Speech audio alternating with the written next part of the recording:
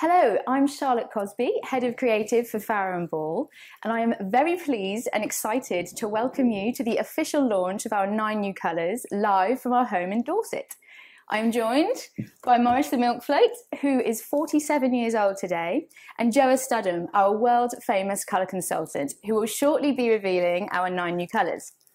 Directly after the talk, we will be having questions and a live Q&A, so please make sure you send your questions via Periscope or Twitter using the hashtag ColourTalkLive. So without any further ado, I'm going to hand over to Joa to go through the colours. Thank you, Charlie. Well, creating colours for Farrow and Ball, new colours, is an incredibly exciting process, but it's obviously not an exact science. Sometimes I think when you're sort of immersed in the colourful world of Farrow and Ball, that it almost becomes instinctive. But we do look at gaps because we're trying to create little families of colours which are easy to use. And of course, we look at trends, and we know that we love our homes more and more as time goes on, and we sort of treat them as sanctuaries. So these colours are supposed to be life-giving, but they are quite sort of understated and humble in many ways. They go right back to our roots in our 70th anniversary year. And really what we're doing is building a sophisticated, muted palette, building on the original and the best. And you probably know that at Farrow and Ball, we absolutely love our neutrals. And we want really to make sure that there is something to appeal to everyone and in every light. So this is our first colour, a colour we refined and refined over and over again to get it exactly right. It is actually a lighter version of much loved shaded white that you see here. And it's a neutral which is a little bit less yellow than the traditional neutrals, something like sofa satin, and obviously less grey than ammonite. Basically, it's a safe pair of hands in any situation. And we have called this colour Shadow White, which links it inextricably to shaded white. And basically, these colours both are fantastically like the sort of soft tones created when you put white into deep shadow. It's utterly usable, incredibly beautiful, and I think that really it's there for people who still want to have very light colours in their homes. So here I'm just going to pair it with shaded white, as I showed you before, and Wimborne white for something, as I say, beautiful, usable and easy to use. So that's our first neutral, and of course it does have a friend. Here we have a colour which is this time a little bit darker than shaded white. We have done this before where we've created 2 colours around an existing colour from Farrow and Ball, and it's very successful. So this one is a little bit darker than shaded white, and of course it works perfectly with our original shadow white. It's called drop cloth. A drop cloth is an alternative name to a dust sheet. So basically this is a nod to all the incredibly loyal painters and decorators who've used Farrow and Ball for so many years.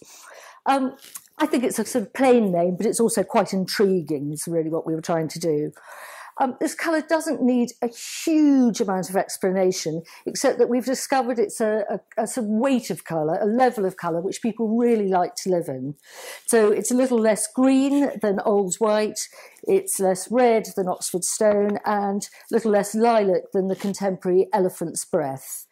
So hopefully there was something there for everybody to use in every light and every taste, actually. I'm sure people will naturally go for the combination of shadow white and shaded white with drop cloth, but I love to put it with these slightly mismatched colours. Here we have blue grey and light grey, which really takes us back to a very sort of Farrow and Ball traditional feel. So there we have drop cloth. Now we have the last of our gap fillers. This is one which was constantly requested.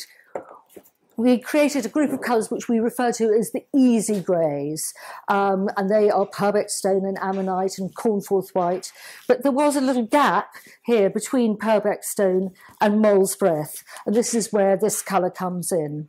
So it's a brilliant accent for the easy greys, but it also stands fantastically as a backdrop for any kind of popping colours that you want to use. See here, for instance, what happens when you put it with yellow cake. It just looks amazing.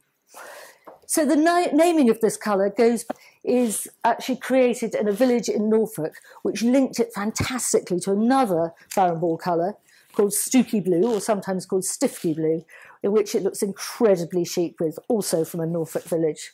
So here we have Stooky Blue and Purbeck Stone, and you can't get much more chic than that, really.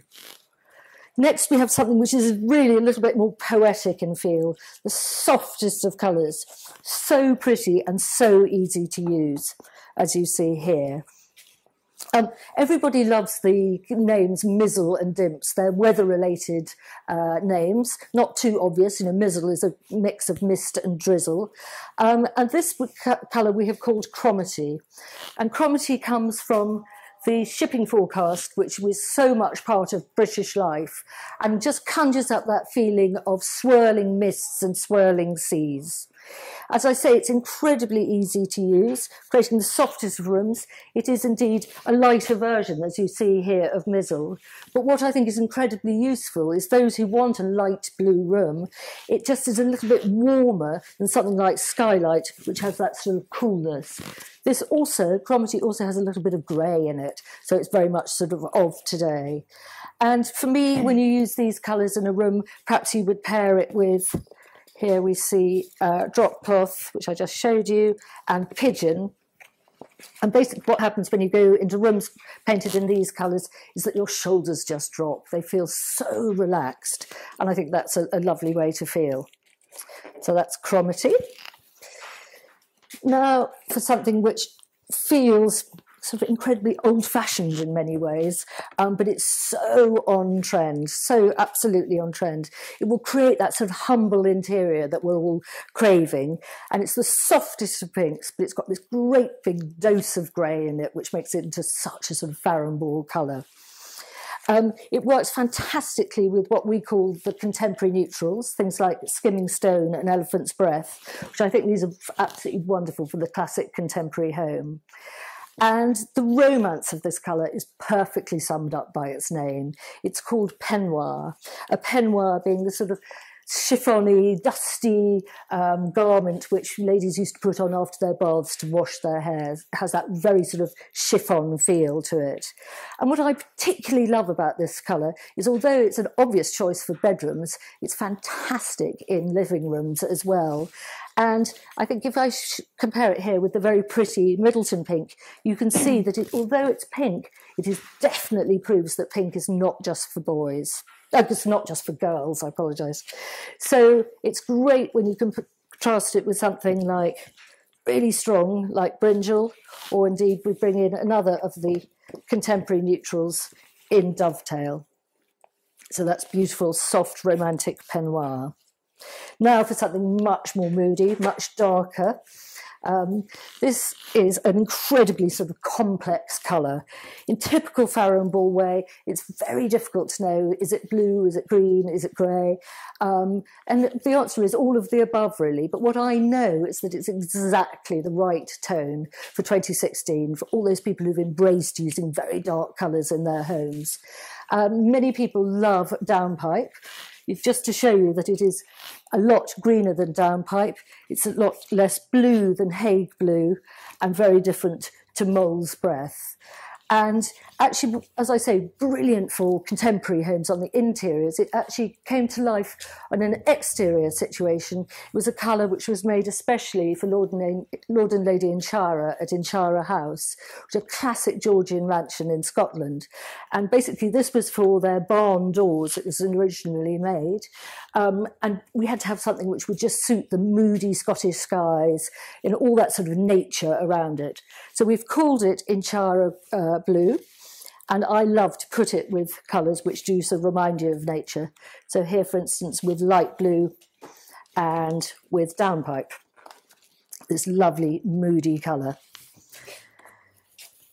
There have been, over the years, as I say, we chat to all the people who work in our showrooms, and we do lots and lots of experimentation with colours, and lots of people have asked us for a proper chocolatey brown. So here we have one. It's much less red than London clay, and obviously much less green than the classic mouse's back. And fantastically, it works really well with virtually every neutral group as an accent. And to me, it feels like it's just been sort of plucked from a Georgian cottage in Spitalfields. You know, that's what's really wonderful about it. So I like to put very, very strong colours with it. And we have called it Salon Drab. And Salon Drab, one is the word salon refers to the room outside, little outer room outside a drawing room. But I like the fact that it sort of conjures up thoughts of bohemian men drinking absinthe late at night, that kind of salon. And drab is a word which basically means colours which are not very bright. And I love using the word drab because it just feels like it's a very informed word used by proper colourists. And as it is so rich, as I said, I love to put it with these strong, strong colours. So here we have Salon Drab with Rectory Red and Arsenic. Beautiful set of sort of Georgian feeling colours. Next, we have something fresh and uncomplicated, the lovely colour green that we have here. Green has been massively popular, enduringly popular actually in decorating. And we have always had fantastic greens in really soft, delicate tones and serious, strong greens. But we've never had anything quite like this sort of fresh, clean colour. And it feels like a grown-up version, really, of cooking apple green, which is a very, very popular colour, as you see here. And this colour was originally found in a Hamstone farmhouse in Somerset. And it was when the gun cupboard was moved that they found this colour behind it. We have no idea how long it had been there for. But what I found personally incredibly exciting was the fact that actually it just mimicked the colour exactly of the sort of fresh, verdant fields all around the house. And the house was called Yeybridge House. So we have indeed called this colour Yeybridge Green. And the other fascinating thing for me about this is that I think it will really appeal to the sort of historic Farrow and Ball user.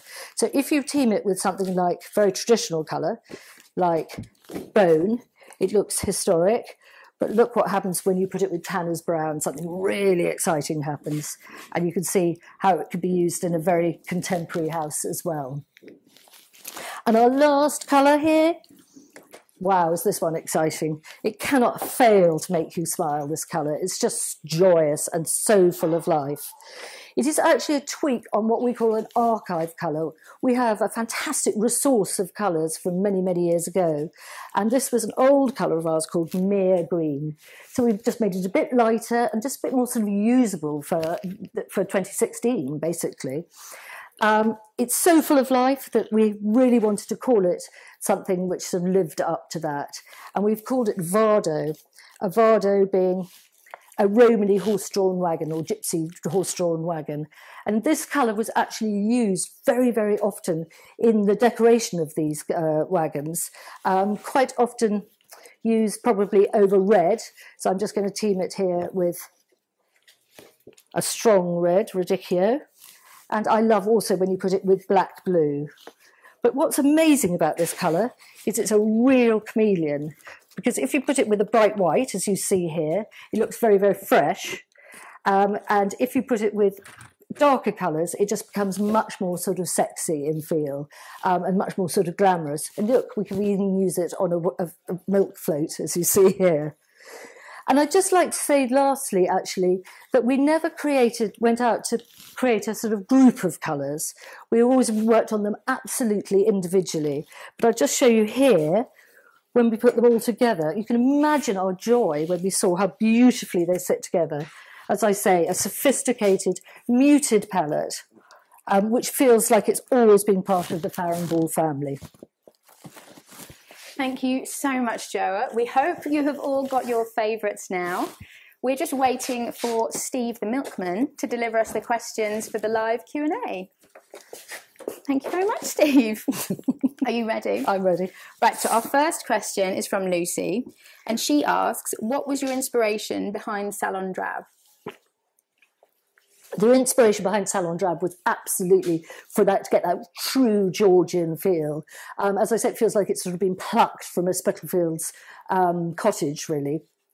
And it was just to have something which might work for a very sort of contemporary media room, but also brilliant in sort of men's studies, as well as being an accent colour for nearly every neutral group. perhaps leading on from that, Lucinda would like some colour inspiration for a rustic dining room. Do you have any ideas? Oh gosh, well, rustic, I think we have to go straight to Yeybridge Green because it just has that feeling of being sort of very sort of countrified. If you want to make it particularly rustic, don't team it with a bright white.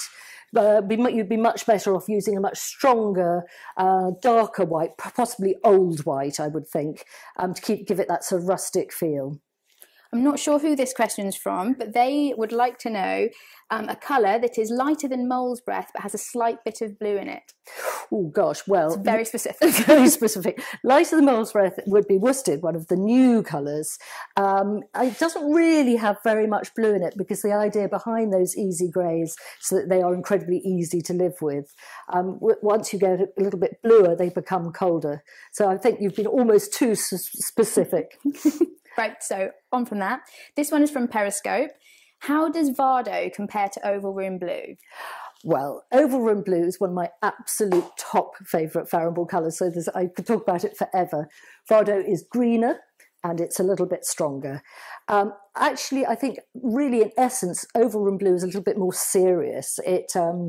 Although I often use it in children's bedrooms, it has a slightly more serious air, whereas Vardo is really uplifting. We now have one that says, I'd like to use Cromarty in my kitchen. Do you have any suggestions? Wow. Well, if you were using Cromarty on the units, perhaps I would actually use Shadow White on the walls. Perhaps put Cromarty on the units. You could also then perhaps bring in Inchara Blue, the much stronger tone, either as a kitchen island or perhaps on the legs of a central kitchen table. Because if you have something strong and deep like Inchara Blue centrally, everything else around it will feel bigger and lighter. And that's a beautiful combination. I love the new teal colour, but I'm scared to use it. What do you suggest? Oh, they must be referring to Vardo. I presume. Vardo. Well, if you're scared of colour, I think we all know that the best thing to do is to start off with it small. So I often put things in cupboards. Sounds absolutely mad, but you might have a completely white room and then you open your cupboard and inside it you reveal something like Vardo, or perhaps use it in a room you don't use yourself very often. So that might be a spare room, perhaps if you have a guest room. Then you can just peek at it through the door as you pass and you don't have to live with it every day. And then we have another question about salon drabs, obviously proving quite popular. Which white should I use with salon drab?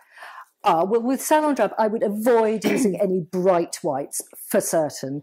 So I would probably go for something like Oxford stone on woodwork, which is not that contrasty, and perhaps Joa's white on the ceiling. You definitely don't want to put a bright white with it because it will kill it and make it feel just sort of, basically the contrast will be too big.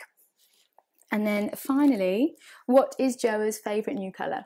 Oh, goodness. Am I allowed to say that? Of course you are. Well, I have to admit that my sitting room is painted in pen noir right at this moment, and I absolutely love it. Just because it has that kind of humble feeling and it feels like it's giving you a great big hug, basically. Is there any other colours that you would like to use somewhere in your home? Well, I think I've used them all, actually, to be really honest. Joa has a habit every time we get new colours of just putting them everywhere in the house, and you go back to visit her, suddenly she has a completely new house with every new colour. I haven't got Cromarty in the house at the moment, but, give me time. It's only a matter of time. Seconds, yes. Well, thank you again, Joa. It's been great having you here. Thank you so much for all of your questions. Anything that we haven't answered, our team will get back to you via the medium in which you contacted us. It's been absolutely wonderful being able to present to you in this way. So if you want any further inspiration or would like to find out whether Morris is coming to a town near you, then please visit Farrow website. Thank you for watching. Thank you.